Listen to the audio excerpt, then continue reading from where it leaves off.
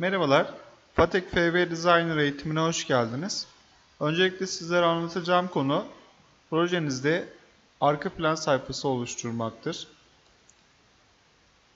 Çoğu projede kullanılan bir sayfayı diğer tüm sayfalarda arka plan olarak yerleştirebiliyoruz. Örneğin bu sayfayı arka plan olarak yapalım.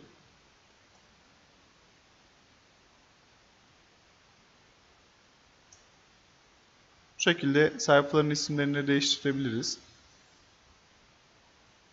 Buna sayfa 1,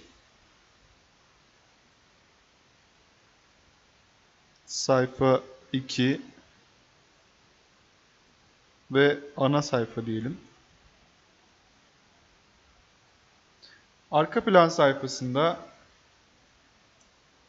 dilediğimiz formatı oluşturabiliriz.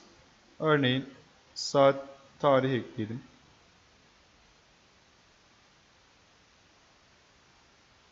Ya da birkaç tane buton ekleyelim. Bu şekilde. Şöyle bir arka plan sayfası oluşturduğumuzu varsayalım.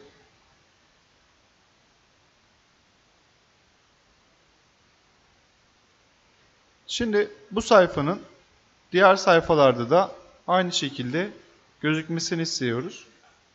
Diğer sayfaya gelip sağ tuşa tıkladığınızda özellikler kısmından arka plan sayfasını işaretleyip buradan hangi sayfanın arka plan olacağını seçebiliyoruz.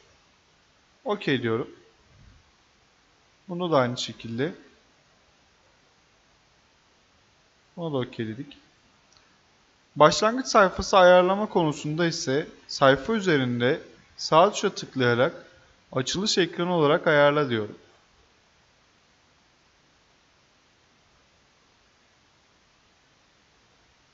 Böyle deyip simülasyon dediğimizde başlangıç sayfamız resmimiz olacak ve resmin herhangi bir yerine tıkladığımızda bu şekilde sayfamıza geçiş yapabileceğiz.